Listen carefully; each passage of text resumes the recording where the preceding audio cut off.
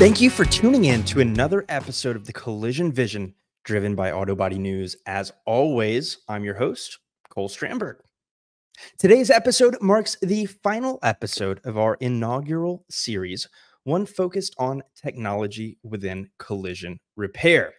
We've discussed software, ADAS, new technologies, and today we're going to dive deeply into the world of EV repair. We have two all-stars on today's show, each coming from a unique perspective within the industry. Kelly Logan, a return guest here on the Collision Vision, is the Director of Collision Repair Programs at Rivian, and Kris Burton is the owner of Rosslyn Autobody, an OEM-certification centric collision center out of the Alexandria, Virginia area, and a board member with SCRS. We're going to spend much of today's conversation around how exactly body shops can take full advantage of the opportunities EV repair creates, both from the perspective of an OE and from a shop that's doing it. Enjoy the show.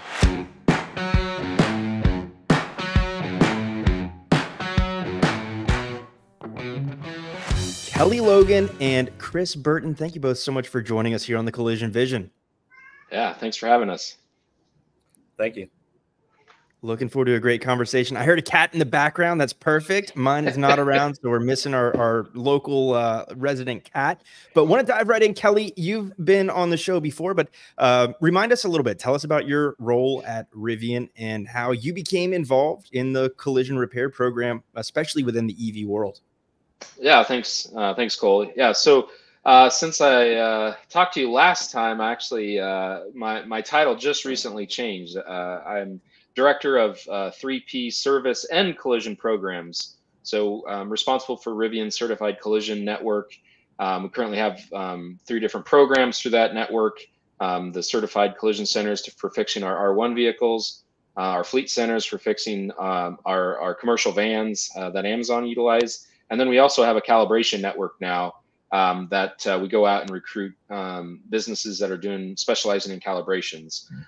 Recently, just started to launch Rivian's authorized service provider program. So now we're going out and working with third-party independent service providers. So looking for folks that are interested in helping us work on our commercial van fleet out there for Amazon. And also we are going to be expanding, selling our vans to anyone and everyone. So it's kind of exciting times, definitely a new challenge for myself.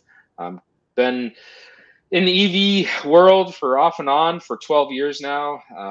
Was lucky enough, I was one of the gentlemen, myself and Andy McDonald started Tesla's collision repair program back in 2012. Really didn't know what I was getting myself into. And really enjoy the EV startup world. This is actually, Rivian's my 3rd startup that I've worked at, EV startup. So enjoy it. Tell everyone I'm just a glutton for punishment. It's not for everyone, but I definitely enjoy the challenges that come with working at a startup, walking into an environment that there's nothing set and everything is just open to interpretation on how you want to build something. So thank you for having me, and I'll pass it back to you, Cole. Thank you. Awesome, man. No, appreciate that. Quite the background. And if listeners recall, you and I go way back to your time on the equipment side of the industry as well. So congratulations on the continued success, the new title. That is awesome. Kris Burton, can you share a little bit about your journey in the collision repair industry and how Rosslyn Autobody became certified to repair EVs like Rivian, Tesla, and beyond? Yeah, for sure. So I'm about 22 years in full time, I guess now. Father's business. He retired in 2019, so I'm 2nd generation. We are in Alexandria, Virginia, which is like a suburb right outside of Washington, D.C. We are certified in certain different makes. There's a journey we started in 2015 with Tesla, and then we've evolved it from there. Fantastic. And I want to dive a little bit deeper because so much of what we talk about in the Collision Vision conversations are actionable rubber meets road stuff. And I want to talk to you a little bit about the experience around getting certifications for brands like Rivian, like Tesla. How can shops do that? What did that process at a high level look like? What were some of the ups and downs? Kind of just walk us through what shops can expect and how they can take advantage of programs like these. Well, I think you've got to come into it pretty like open-minded, right? So like, facility wise, tooling wise, and then tech wise, right? So you really need to make sure your techs are on board, and it's a different mindset for them. So just kind of, introduce them and be supportive and show them the path and the way to move forward on these types of vehicles. Makes total sense. Kelly, from an OE's perspective, can you dive a little bit into kind of what you're looking for when you consider shops, both now at Rivian and in past lives as well? Yeah, absolutely. I think, touched a little bit on Kris. Kris and I have known each other for years. I think it was probably 2014. I walked into Kris's business and was kind of pitching him the idea of becoming certified for Tesla. I think from my perspective and Rivian's perspective, our team, we are looking for shops that first and foremost are just open to growing with us, looking at training requirements, tooling requirements. I talk to a lot of shops out there that, oh, well, I'll work on your vehicles, but I don't want to do training. And, I don't want to buy all these tools and things. And so, we put these standards in place from our perspective to make sure that every shop that gets a vehicle in their door is ready to do the repairs. And so, we try really hard at Rivian not to have shops just buying unnecessary tooling, but the tooling that we do require, you need to have it to repair the vehicles. And so, it never fails. You say, okay, well, maybe you don't need to get that tool. The first vehicle that comes in their door, they're needing that. And so I think, those are the things that we look at, just walking into a shop, having a shop that's open to a training environment. There's a lot of shops we deal with that are just, they really enjoy training. They want their techs training. The techs are engaged in training. We also offer in our certified network, we offer for an owner or a manager, they can attend training as an observer, just so they can, they're not doing the hands-on work, but they can actually just get, they can see what goes into doing the repairs and what their technicians are doing. Very cool. I think the opportunity around certifications like these are pretty evident. I do want to dive into some of the stuff that you and I, Kelly, talked about in our previous conversation. Maybe some of the, call it less fun, but very important components of repairing EVs. And that primarily, from my perspective, centers around safety. What are some of the primary safety concerns when working on EVs, especially, touching some of the things within these high voltage systems alone can be just a devastating mistake? Yeah, absolutely. I mean, that's something that is critical when you look at EVs in general, right? Just making sure that you have the necessary skills and the information to be able to work on them safely. When we look at what's required, high voltage gloves, even just there's a tool out there to test HV gloves that fills them full of air just to check for leaks, because you can have a pinhole in an HV glove, and if you have a short in HV, it can actually jump through that little tiny pinhole. And so, as crazy as that sounds, right, that's where the training comes into, where EVs are very safe to work around when you know what you're doing. And from our perspective, like having the entire shop understand that. With Rivian, we do have both online training and instructor-led training. The instructor-led training, we just ask for the technicians that are actually doing the work to go to these courses. But the online courses, we really push the shops to have everybody in the building take the training, because working around high voltage, if there's a vehicle that has a battery pack out of the vehicle, or has the front end tore apart and there's high voltage lines exposed, it's really good just to have everybody in the building on the same page as far as safety. Again, these are things that when you look at high voltage safety, you can really look to the electrical industry, just like in your house, and you look at like commercial wiring and things. A lot of the safety equipment and things that we utilize working on EVs are actually found in these greater industries. So definitely things that aren't necessarily really new. I think the biggest thing though is making sure shops don't get complacent around high voltage. And it's just like electricity in your house. You can't see it, it's not there, but it's present at all times. So those are things that we really just push for our shops to be aware of. And and they're not going to get it. We have techs come in and do the instructor-led training, basically to demonstrate to us that they understand, like they've read their repair procedures, they've done the online training. Now they're demonstrating to us that they actually know that they know all the steps to properly disable high voltage. Makes total sense. Now, Kris, you have multiple EV certifications, but you're certification centric. You have multiple certifications of all sorts of types. So it's not something that's likely at front of mind day in and day out. But how do these EV safety considerations affect your shop's daily operations, the protocols you have in place for your technicians? Well, I think Kelly kind of nailed it earlier when he's talking about training, right? Like, so, we really work hard to like create like a culture and environment where people like want to train, not because they have to, but because they want to, and they want to get better. And so they are always looking at, hey, I see this class online. Can you sign me up for this one? Hey, what's this class about? Hey, can you check into this? So, I mean, so it's really important for us to like, push training and always be training. I mean, every single day there's somebody here doing some sort of training, whatever OEM it is, or a different, iCar class or this or that. I mean, every single day someone's doing training, and that just kind of like it constantly reinforces it, right? So I think if you don't take a lot of training classes, then maybe you kind of get complacent, or maybe kind of things just kind of slip out of your mind a little bit. But once it's fresh on mind, and once you're seeing it all the time, it's a lot easier for us to kind of push, hey, look, guys, this is where we're at, and just kind of get everybody together on the same page. So kind of culture focused as much as anything. Make sure people kind of care about it. If they care about it and they want everyone to be safe, they're going to know about how to appropriately repair these vehicles. Makes total sense to me.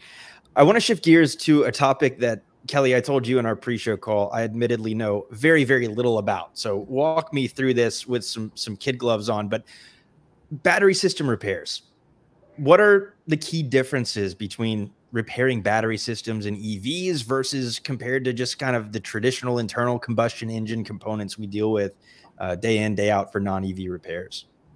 Yeah. So the nice thing about EVs is they're much simpler from a part count perspective, right? There's a lot less moving parts, a lot less parts when you look at an internal combustion vehicle, right? You've got the engine, you've got the coolant system, you've got the transmission, you've got all these different systems of the vehicle. You got the fuel injection, the fuel system, lots of different systems, lots of parts, lots of things that long term could potentially fail. When you look at an EV, much less parts. The drive unit is the engine and the transmission together. You've got inverters that take the AC power, converts it to DC. A lot of different electronics. And so I think when we look at the differences, even inside of an HV battery pack, there's lots of pieces in there. They're broke down. Typically, all manufacturers break them down in modules. And so, batteries can have numerous modules in them with thousands of cells, individual battery cells. The modules make it easier to assemble the battery. They assemble the modules separately, and then they put the number of modules into a larger HV pack. When you seen on a pack, especially in the collision world, you're not going to be repairing an HV battery pack. You're going to be removing it potentially for a repair. If you're going to be welding near it or anything like that, you're going to need to get it out of the way. And it really depends by OE. So, reading the repair procedures from the specific manufacturer is going to be your key, because, some manufacturers have number of inches away that you can weld near a pack. And again, it's very specific by OE. But, when you look at how you repair an HV battery pack, going to be very clean, sterile environments. And so when you look at packs today, if there's a problem with the pack, it's going to get removed, replaced with a new one, and that battery pack is going to get shipped somewhere to a location that is a very clean environment, that has all the specialty tools. A lot of the people may or may not realize that there's coolant flowing through all these battery cells. And so when you look at all the different pieces and how a battery pack goes together, there's a lot of different tools at a manufacturing level that are not inexpensive and require lots of testing. So, just even sealing a battery pack with Rivians on our R1T pickup and our R1S SUV, we advertise that you can drive through 36 inches of water. So our HV packs have to be watertight, to when you're driving through, if you're driving through 36 inches of water.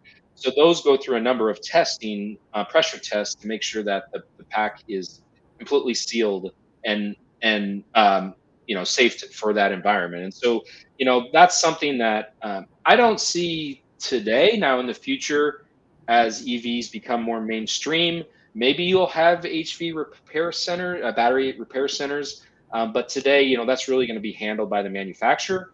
The shops will be just removing and replacing the pack, or removing and reinstalling it for a repair. Understood. Makes total sense. Kris, any exposure, like when battery system issues come to mind, is there any common repairs or involvement you have there day to day? And then how do you go about handling those? We really don't when it comes to like HV batteries. I mean, we've pulled, certain OEs will allow us to remove their HV battery packs, and, we have different tables and stuff. But, there's sometimes like some of the casing or some of the rails on there will crack. And then so you kind of just refer back to their procedures and see if like that's something that's repairable, or if it would call for a whole, replacement of the battery. A lot of times, like when it comes to that, we would just refer it back to like service, or we would send photos like, to the collision team saying, hey, this is what's going on, just to give you all a heads up, and then just kind of work it from there. Beautiful. And using that example then, Kelly, what kind of resources does Rivian and your team have for when there are battery issues and offering guidance to shops? Yeah, absolutely. I've got a support team dedicated to supporting our network. So say Kris has a battery pack that took some damage on the bottom of the pack. Now, there is allowable damage to an HV battery pack, and that is going to be specific by OE. But there could be a dent or a scratch in a battery case that could be fine. It could be acceptable. The only way we're going to know that is we have the shops reach out to us directly, take pictures. If needed, if we need to send a technician out from our service center to actually inspect the battery, we will do that. Also, too, from Rivian's perspective, we can do pressure checks. We can do different tests on the pack, even with it still in the vehicle, to make sure that there's been nothing internally damaged. And so it is very case specific. And so when we do have battery damage, we do have to ask the shops to reach out, and then we engage with the shop. The nice thing about the Rivians is they were designed for off-roading. We have a lot of underbody shields. The great thing is we don't see damage that often. But again, it happens, and as the vehicles, as you get more and more vehicles on the road, the frequency will go up. But the good thing is these batteries are designed to go off-roading, so they're definitely can take a beating. But we just really want to be involved and help make the best decision for the vehicle. Whether it needs to be replaced or if the damage it has is fine to leave as is. A lot to know for sure. And it's great to have the OE support, but it's a great segue into talking about some training for EV repair. Kris, I know you've been doing this for quite a while, 2014 with Tesla. That's a pretty darn early adopter. So might those wounds and challenges of training may have healed by now, I hope. But Kelly, from an OE's perspective, what kind of training programs does Rivian offer for collision repair technicians specifically to help them be the best they can be with EV repair? Yeah, so the great thing with Rivian and our network, we have we have an online learning portal where technicians, estimators, managers, people can log in and take a lot of different courses. And then we also have instructor-led courses. And so the online learning is really just to get familiar. We do have some very specific training, like working around our 12-volt batteries, disconnection and re-engaging them. But also then you'll come to physical instructor-led training. And so today we have mechanical training, which really dives into how to properly drain coolant, how to use our diagnostic tool. So our diagnostic tool at Rivian is called RIDE. It's actually web-based. So the collision center has to bring a laptop, and we have a cable that we just hook to the OBD2 port on our vehicle and connect to the laptop.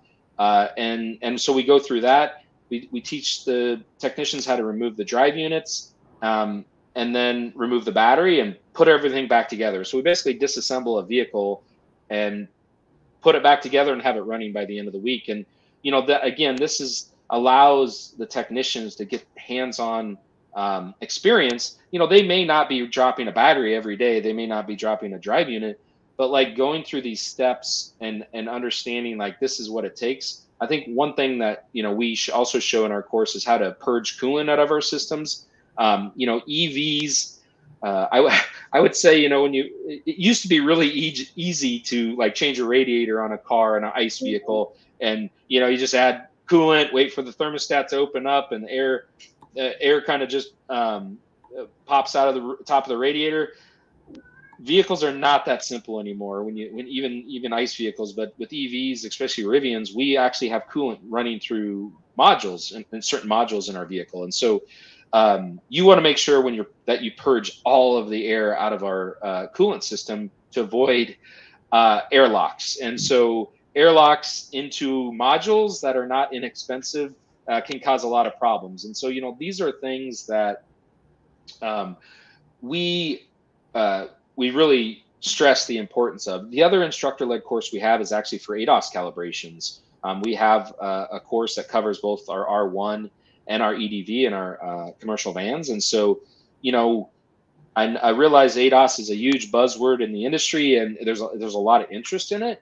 And so, we bring people in and we physically go through the whole process of calibrating the vehicles. Also, we go through like what happens if it doesn't work, because it's always great when it works that first time or when it goes through and there's no issues, especially in training, it always works. And then you get back, get to your shop, and then you're trying to do trying to do calibrations and realize, wait, it's not working. And so the great thing at Rivian, though, is I do also have a diagnostic team.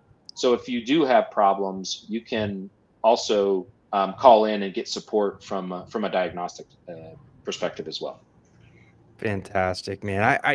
I'm just envisioning the listeners of the Collision Vision. I think so many view EV repair as a huge opportunity. I'm sure there's a small subsector who are listening to this and like, oh man, this is a whole new thing. The investment, the training, there's so much to know. Kris, talk to me going way back to 2014, 2015. You're getting onboarded and familiar with the world of EVs. How did you and your staff get trained to handle repairs of these EVs? Granted, the network was not anywhere near and the systems weren't anywhere near as developed as they are today. Yeah, it's definitely evolved. But if I could just go back to like, just say, what Kelly was saying. So like, Rivian as an OE to work with, I mean, they're super supportive, right? Like, so the instructor-led classes are, some of the best that we've been to. A lot of us have been to them. I've been to them personally, all the online stuff. And then even just having the ability to like email somebody and actually get a response, relatively quick. And then you have each region has its own support manager. So, I mean, Rivian as a company is it's easy to work with, right? So it's refreshing, and it's a partnership that it's something that you want to be a part of, right? Something that you want to grow with. But, back 2014, almost 10 years, I guess, 10 years ago now. Wild. So, yeah, it's crazy. It's that quick, right?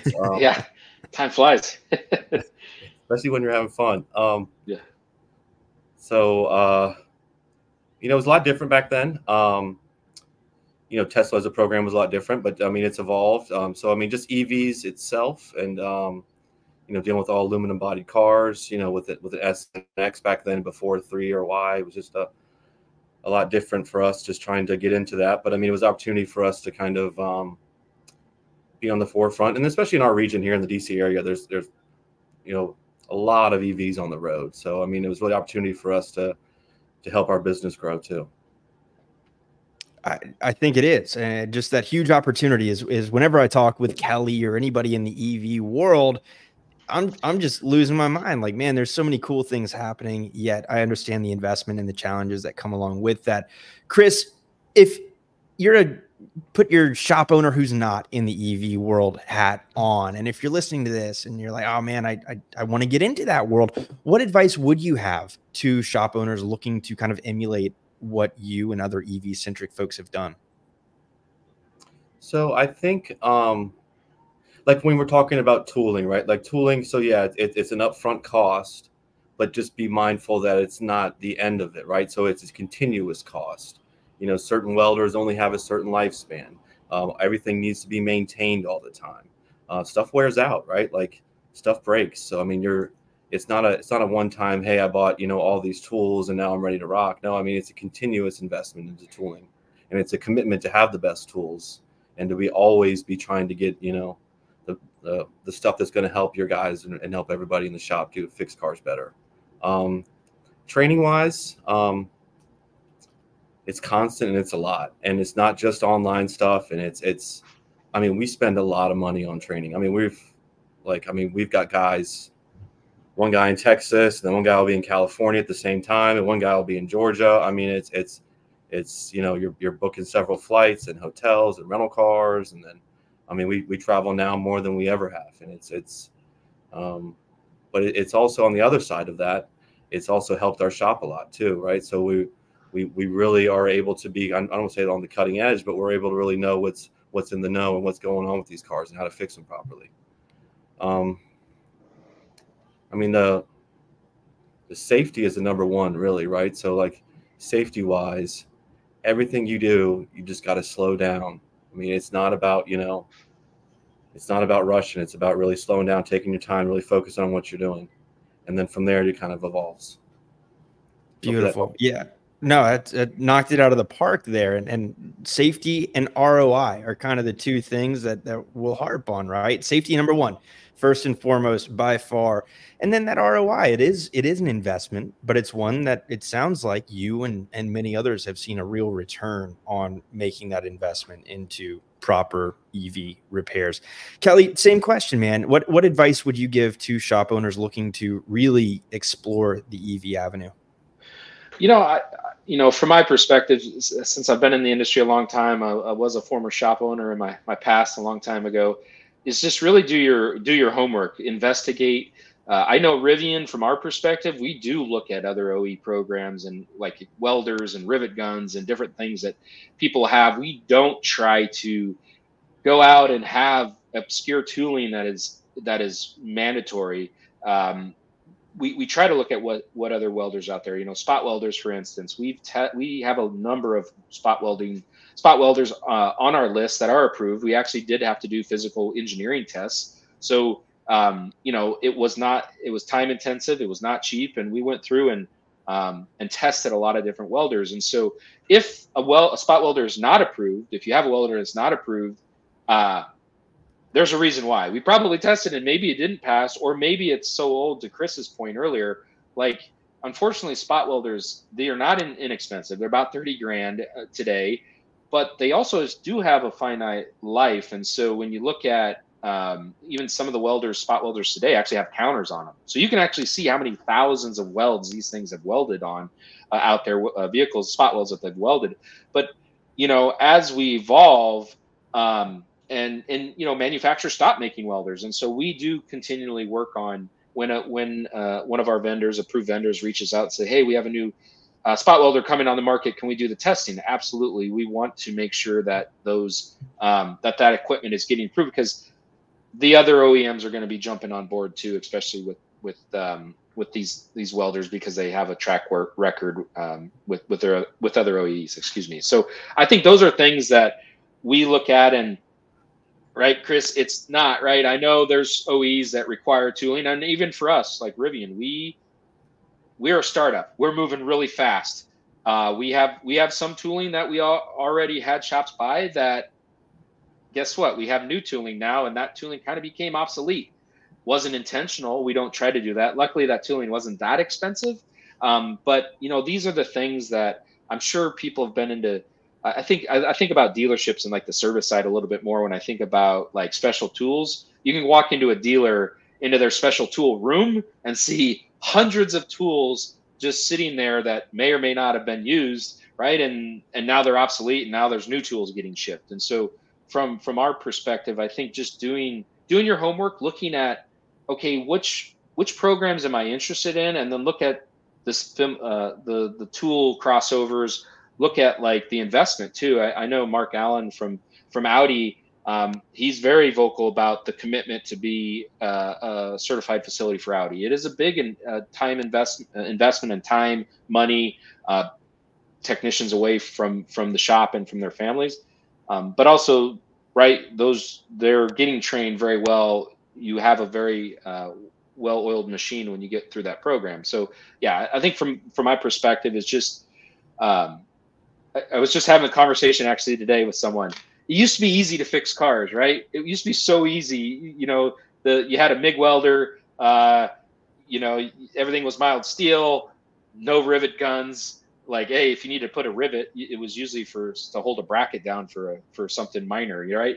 Now you have rivets that are holding the body structure together. So, I think that is something that, to Chris's point, like, shops just need to get used to, like, there is going to be constant change here because our vehicles, the construction of vehicles are so drastically different than they used to be. And like, we can't keep fixing vehicles the way we always have been. The only constant is change in this world, I've come to learn and believe. And it's almost like, a little something about welders. It's taking all I have to not try to talk more welders. We've done a really good job, and thank you both. We've addressed a lot of your backgrounds, both very, very compelling, and a reason as to why we're having this conversation today. A lot of really good rubber meets road actionable advice for listeners and shop owners.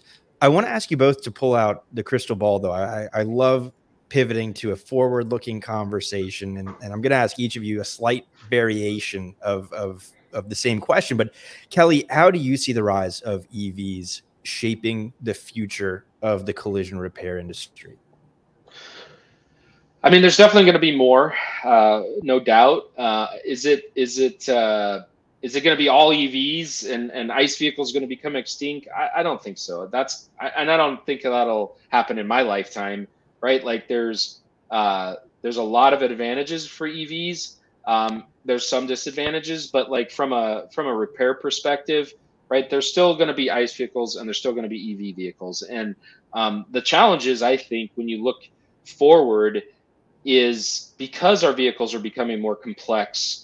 And, there's a lot of shops out there that have lots of certifications, right? And it may come to a point, and then that's the crystal ball, part of the crystal ball that's still a little bit fuzzy to me, is at what point does a shop go, you know what, I can't really, does it make sense financially for me to be in 10 certifications because I'm having to buy all these tools and I'm having to commit to all this training? Maybe I should cut back and do less certifications, but specialize a little bit more, which is, for me as a OE, it gives me heartburn when I think about that. But I also know, like, what our demands are and what we have coming in the future is, like, we want to make sure that the shops are prepared, and that may require them buying some equipment or additional training. And so, the industry as a whole, right, in the U.S. market, right, the number always fluctuates, right? Do we have 36,000 shops? Do we have 33,000 shops? Whatever that number is. But when you start looking at shops having to choose what they want to work on, it only really drives even more opportunities. So I think from the perspective of opportunities in our industry, right, when you really get good at repairing one vehicle or a particular brand of vehicle, your whole shop gets comfortable. Your technicians get comfortable with how these vehicles are put together and how the repair procedures are laid out and how you write an accurate estimate. It does help your overall business. And so you know, it's going to be interesting to see how it plays out. But I think that is kind of just some of the things I see coming down the road. Specialization, man, it's music to my ears. It's something you and I have discussed in the past at length. One other thing, before I get to that variation of Chris's question too, last we spoke, seemed like we were pretty far away from self-driving cars. Just checking in on a temperature read there. Do you feel the same? Just want to make sure. It is still a mad dash. It's still, there is a lot of money getting pumped into this segment. Right. The vehicles are getting safer. You know, there are less deaths in vehicles. You know, when we look at the amount of effort it goes into designing a vehicle and how safe they are, you're not, you know, the vehicles on the road today compared to even 10 years ago are light years ahead. And so, you know, for self-driving, that's still a long ways off, in my opinion. I think the systems will get continually getting better. It's really interesting to see all the different variations out there today, but there's still it's a mad dash out there for that perspective. I just wanted to hit you while you still had the crystal ball out. Yeah. Make sure nothing I'm missing on a major level. Kris, what changes or trends do you anticipate over the next few years looking forward for collision repair? Generally,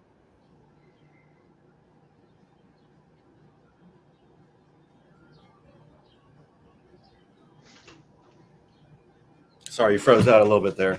Yeah, I think you locked up. Oh. Must have had a internet outage. That's actually a good. That's actually a good picture right there. Yeah. Hands open. He's open.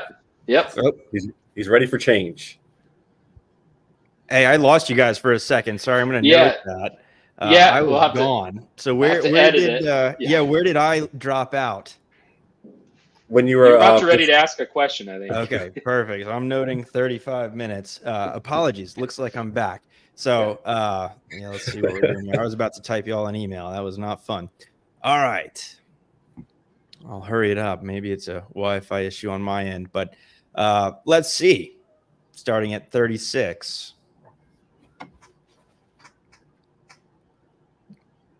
Kris, on to your variation of that question. What changes or trends do you anticipate over the next few years for collision repair shops, both related to EV and just kind of general industry looking ahead?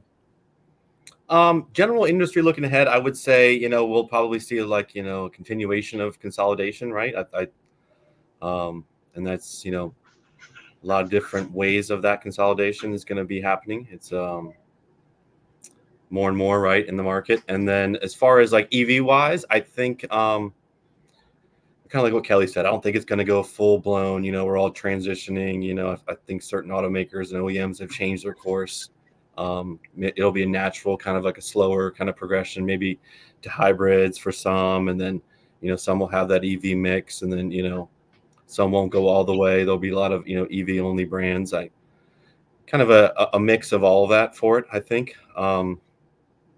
The specialization thing. So like for us, I mean, we really only fix what we're certified in anymore. I mean, we have, there'll be some, one or two offs here and there, but the majority of cars we fix are the ones that were certified. And it's pretty much, 5-6 brands of cars that we repaired, and we've got it down pretty well to how to move forward with those. I do think, it's getting into the, the labor kind of like apprentices, a lot of times the narrative is that there's not a lot of kids that want to get in the industry, and there's not a lot of opportunities for them for shops to hire kids. For us, honestly, it's actually been quite the opposite. I've got more apprentices now than we ever have. We've got, 5 kids right now that are, 18, 19, 20 years old. If we had more space or more opportunities, we could probably hire more. So I think the narrative that kids don't want to do this is incorrect. I think a lot of kids do want to do this, but they want to be in a place where they're supported and where they're free to learn, and where they can, make mistakes and improve and grow. Man, that's so heartening to hear. And I have to credit those certainly culture that you've built, but also I imagine the OEMs, the EVs, it's a sexier thing than traditionally how kids I think have viewed the industry. But that's so great to hear because that's something no matter what the topic of conversation on the Collision Vision, at some point we touch on talent. There's really no bigger topic in the entire industry. Guys, you've both been so generous with your time, insightful in your thoughts. Really appreciate it. I want to start the process of wrapping up. As you know, we like to end each episode of the Collision Vision with 3 key takeaways. I'm going to ask for some bonus takeaways here because we have 2 of you. I'd like to go one by one. Kelly, we'll start with you. If you're a listener here and you're taking away 3 things from our conversation today, what is it? I would, from my perspective, just, looking at your business, if you're looking at, diversifying, getting into different things, looking at certifications, just kind of looking at all the different things you need to do. Most OEMs that I'm aware of will share the requirements and kind of the background of what it takes to be certified. And so that's, if it's things that you're looking at, interested in getting into, it definitely makes it helpful to research it before you actually do it, because there's some things that maybe doesn't make sense. And I talked to a lot of different collision centers across the country and, even sometimes globally, that, right? Like they go, we understand, the program, but it just doesn't fit our business model, especially when you look on the commercial side, the fleet side that we have at Rivian. That particular, the reason we split programs was because it didn't make sense for a lot of shops to try to fit a big 10-foot high van into their passenger vehicle paint booth because it wouldn't fit anyway. And so I think just looking at where you want to take your business in the future and looking at do certifications make sense? I think the sooner that you start getting into some programs, and there's obviously varying different types of OE programs, right? There's programs out there that are not as strenuous, and that's okay. And then there's programs, I will say Rivian, we have there's a lot of things to it. There's standards, there's tooling, there's a lot of investment, there's training commitments. So, you can look at maybe dipping your toes into the water with other programs if it makes sense for your business. Or you can just jump right in like Kris has done in the past and get involved with it. But yeah, I think those are things that is one takeaway. Awesome. Kris, what do you have for me in terms of takeaways? Well, just to Kelly's point there, I don't know how to say it nicely. I don't think every shop is for certifications, right? Like, so I think you really need to pick, I don't think it fits every model, and I don't think every certification, every OEM even fits our model, right? Like, so, I don't think you can be everything to anybody anymore, kind of like, 30, 40 years. Specialization, right? Like, I think a lot of mechanical shops, like you had your, this is a BMW only shop, or these guys only do, Porsches. And then, we never really saw a lot of that in the collision space, but I do think it's kind of like evolving towards that for sure. No doubt.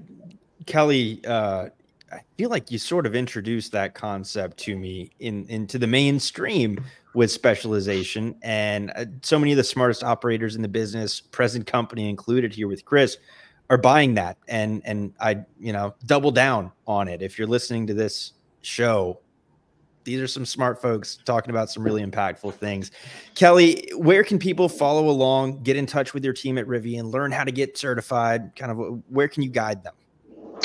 Yeah, so we actually do have an application link, and Cole, I can share that with you so we can get that out there. But we do have a real easy link you can click on. You can actually fill it out on your phone, walk around your business, take a couple pictures, and apply in a matter of minutes. And what that does is that we have a system that tracks applications, and then we look at it. I think some of the challenges that we have at Rivian, right, was we're still growing. We're a newer EV company. Our car population has doubled over the last couple of years, and it continues to. So, we have a lot of interest, which I appreciate everybody reaching out and the interest in our programs. But we also like talking about the level of investment of tools and training and everything.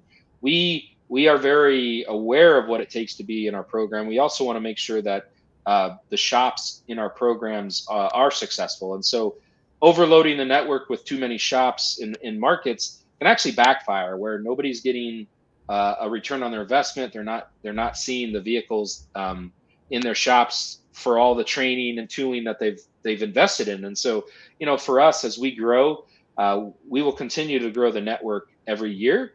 But also we do look at, like, where are our vehicles at, where are our customers located, and we don't want we want to give our customers opportunities and options, but it's a fine line, because if there's not a lot of vehicles in the market and we have a shop there, we have coverage, right?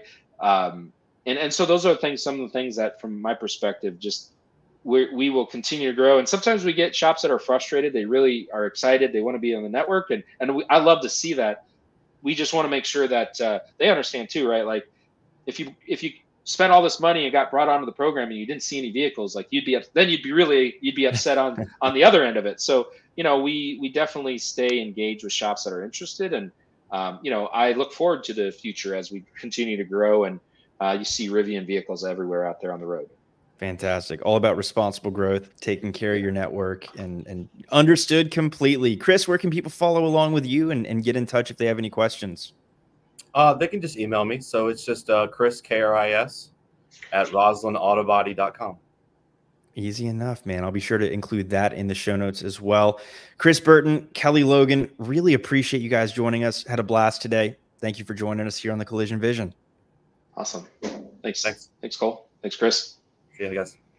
Thank you again to Kelly Logan of Rivian and Kris Burton of Rosslyn Autobody for their insights around the world of EV repair. Some recurring high-level themes: safety is so important, and it's a different game and a different level when discussing EVs. Return on investment is also key. Yes, there is a cost to getting certified that takes both time and money. The question is the cost worth it to you to get a great return? Lastly, specialization. That's something both Kelly and Kris spent a ton of time on. If you want to make sure an OE certification offers you a good ROI, especially one for EVs, consider specializing. If the market's right, if your talent's right. And I've made my feelings on the topic pretty clear as well. If you enjoyed our series on technology here on the Collision Vision, I got some exciting news for you. Next up is another series that I am extremely excited about, and I think you will be too. It's titled The MSO Chronicles, and each episode is going to feature an MSO executive from some of the largest organizations in the industry, as well as some of the industry's brightest up-and-comers, some visionaries, some great operators here. You are not going to want to miss this series. Come join us and learn from the greats here on the Collision Vision's MSO Chronicles beginning next week. That is all for today's episode of the Collision Vision. If you enjoy it, please hit that follow button, leave us a review, and share us with your network wherever you get your podcast, or on YouTube, where the Collision Vision lives in video form. As always, on behalf of the Autobody News team and myself, thank you for coming along for the ride.